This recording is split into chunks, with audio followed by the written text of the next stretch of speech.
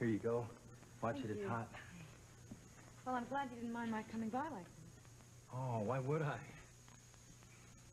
You know, I've never forgotten how nice you were to me the night of your parents' anniversary party. I mean, you didn't have to be, especially the way Seth and I were going at it. I love Seth very much, and I'm trying to understand the situation. It's difficult for him to even talk to you. This is a very emotional issue for his family. Well, yes, it is, and that's part of the reason why I'm staying here, because I think if I'm around long enough, maybe they'll decide that I'm not the monster that they think I am. Well, actually, I came by to ask you a favor. Dr. Michaels, who's a staff psychiatrist for Memorial, is teaching a special session at Oakdale University this summer. It's about the effects of child abuse. It's something that I'm particularly interested in.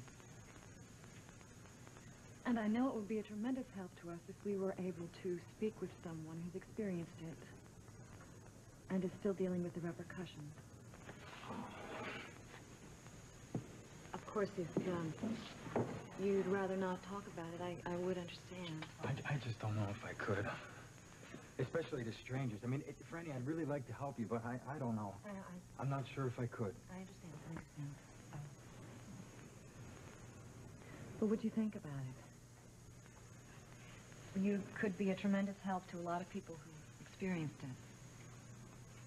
You really believe me, don't you? I mean, about the abuse. I believe you. I don't believe you'd make it up. I took the liberty of discussing it with Dr. Michaels. I didn't mention your name. And she said she'd be willing to give you free counseling in exchange for your help. She's very good, I think. I don't want to pressure you, but I would appreciate it if you think about it. Now I'd better get going. Seth's going to pick me up for the wedding.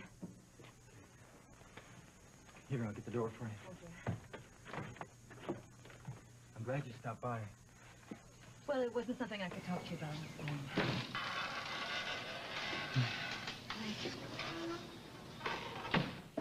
It's the first time I've seen you since all hell broke loose in my life. I came by to try to talk to them reasonably, but it just turned into another argument. I'm sure glad to see you walk up when you did. Yeah, I could tell. Yeah.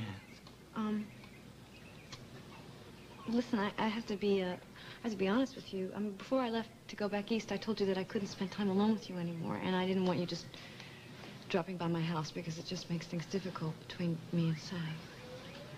I know. That's why I deliberately didn't come by, and I even really wanted to talk to you. Yeah, I appreciate that. But now that I know about having a baby, it makes it even more awkward. I can understand what the Snyders went through trying to keep it a secret all this time. Listen, I'm going to be married to Seth in 3 months. I'm going to be a close part of this family for the rest of my life. Are you telling me that you're taking on their hatred of me? No, I'm not saying that. I'm saying that I hope you continue your sessions with Dr. Michaels. Hopefully she can help you get rid of some of your anger. Wish the best. I can't be in the middle anymore. Thanks for being honest with me, Franny. I wish you the best, too.